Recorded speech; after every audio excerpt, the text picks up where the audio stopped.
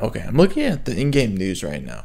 What the fuck is KLab's problem with the way they're doing this?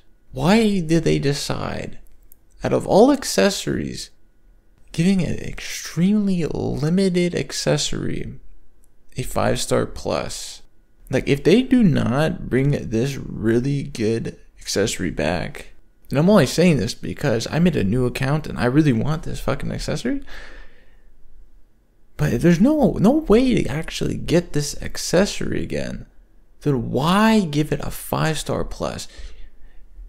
They don't resurrect certain characters. They don't resurrect metal exchange characters, but they would rather give accessories a quote-unquote resurrection of very limited motherfucking accessories like this. That makes no sense.